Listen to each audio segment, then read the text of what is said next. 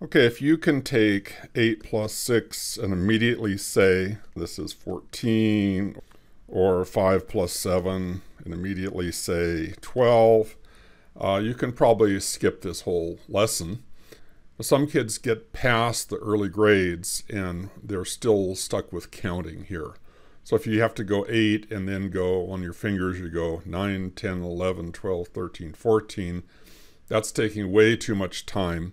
And so I'm going to show you a faster way, still based on counting on your fingers, but it's a whole lot faster than just simply doing that kind of thing. Everybody has gone through a stage somewhere along the line where you learn to count on your fingers. Here's 1, 2, 3, 4, 5. And then we go to the second hand and say 6, 7, 8, 9, and 10. What I'd like you to do is think of a 6 as a 1 with a 5 added on. Think of a 7 as a 2 with a 5 added on. 8 is a 3 with a 5 added on. And 9 is a 4 with a 5 added on. So if you can deal with 1, 2, 3, and 4, you can deal with 6, 7, 8, and 9 in the same way, because you just break down the number. You have a 5, and then you have a 1, 2, 3, or 4 added on.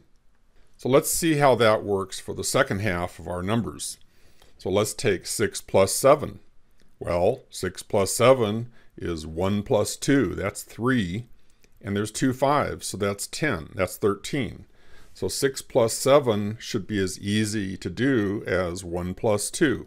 It's 10 plus 3 is 13. We can keep going. 8 plus 7 is like 3 plus 2 added on to a 10. That's 15. 9 plus 6, that's like 4 and a 1. That's a 5. So 9 and 6 is 5 plus 10. That's a 15. 8 plus 6, that's 3 plus 1 is 4, plus 10 is 14.